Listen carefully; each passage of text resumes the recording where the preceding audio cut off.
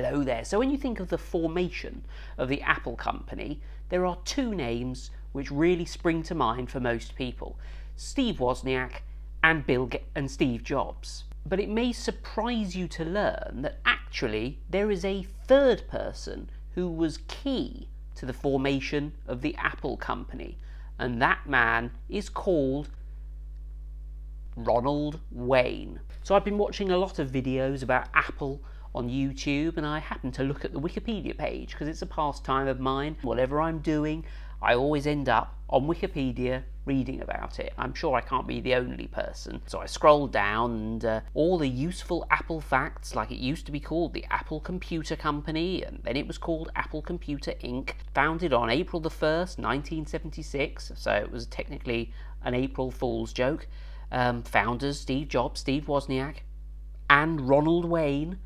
Am I the only person who's missed that Apple was actually formed by three people?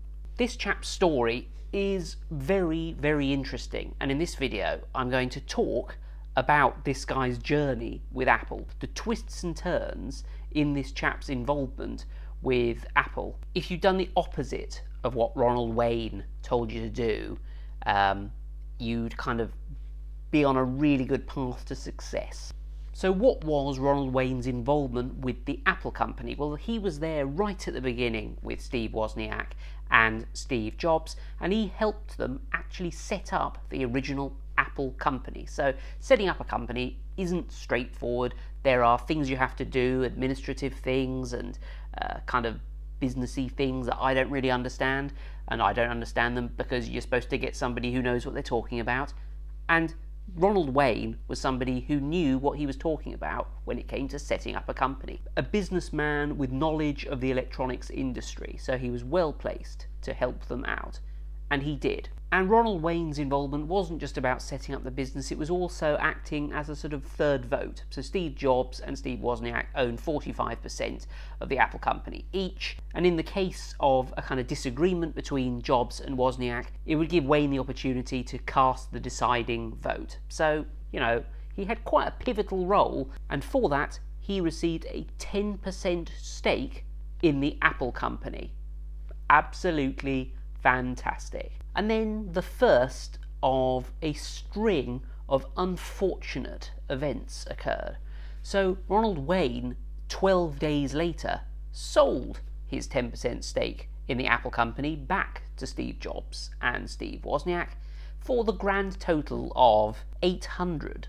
But it's not all bad news, because a year later he got a settlement to stop him from making any claims in future, demanding any more money from the Apple company, and for that he received the grand total of $1,500. So that's $2,300 in total for a 10% share in the Apple company. Now, Wayne has since said that his passion didn't lie in the electronics companies like that, and he felt as if Steve Jobs and Steve Wozniak were kind of giants in their field, and he felt a little bit maybe not worthy of working with them, perhaps couldn't keep up with them, and it wasn't really his kind of personal passion. He was more interested in slot machine companies and things like that, which is kind of fair enough.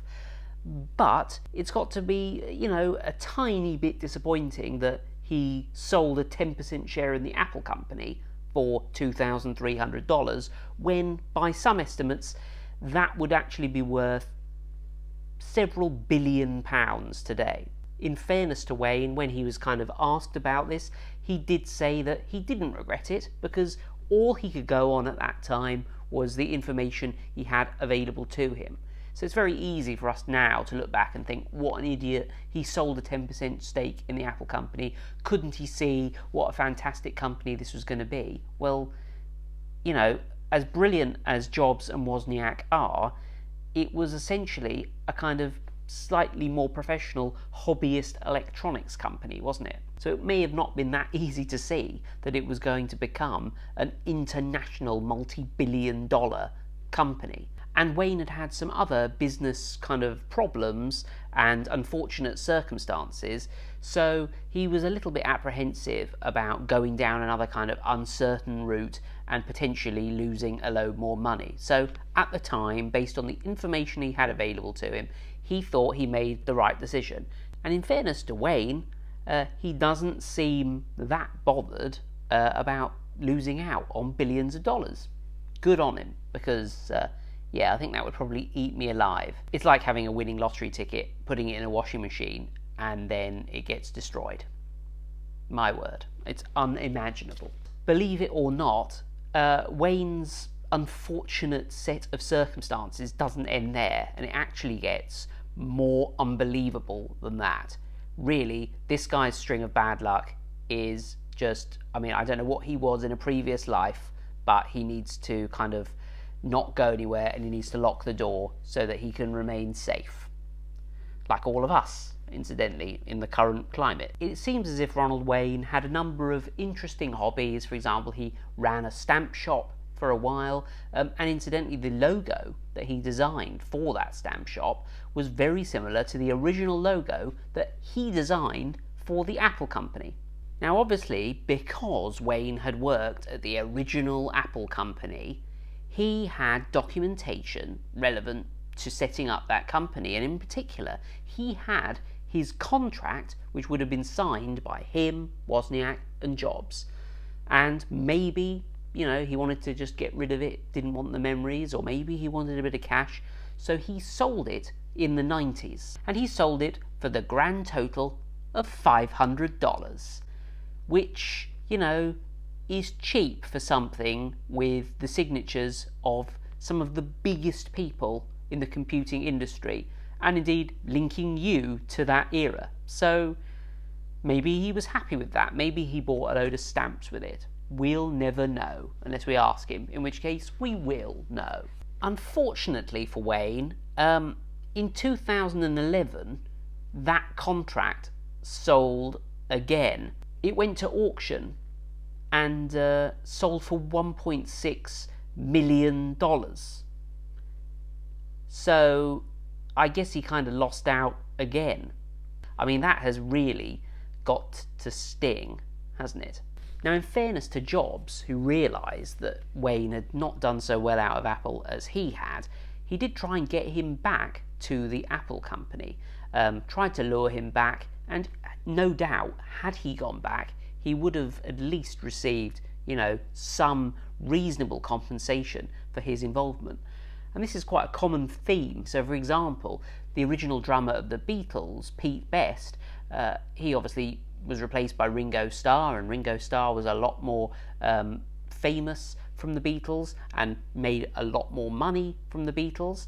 Well, I believe Paul McCartney actually ensured that Pete Best made, you know, enough cash to survive, basically, from his involvement in the Beatles. There's a history of people, you know, with a kind of conscience looking after people that have had a series of bad luck. But Wayne wasn't having any of this. He clearly was more interested in stamps and slot machines and didn't go back to Apple. You know, you could argue that he was following his dreams, but he really lost out as a result of making those choices. Now, the end of, well, he's not dead, so it's not the end of his story, but the development of Wayne's story is, you know, as I said, continues to be a little bit sad. So he is retired now, but he actually retired in a trailer park in America. Now, my understanding of American culture is that trailer parks are the kind of lower end of accommodation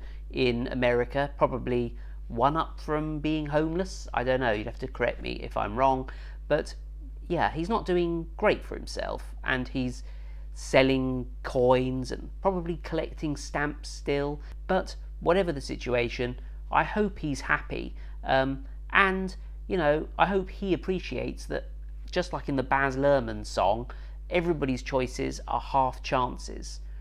He went on the information that was available to him at the time, and it's only now in retrospect that it was a series of unfortunate decisions, unless you really are interested in collecting coins and stamps.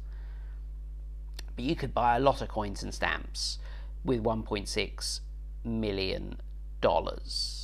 Anyway, had you heard of Ronald Wayne? What would you have done in his situation? Would you have sold your Apple shares for $800? Well, of course, you're all going to say that you wouldn't have done, aren't you? Anyway, thank you to all my Patreons who are scrolling down the screen now, and thank you also to Magnanimous Meg and George Foot, who donate kindly $10 or more a month. That's very kind of you. Thank you very much. Do subscribe if you enjoy my videos, and I shall see you next time for another one.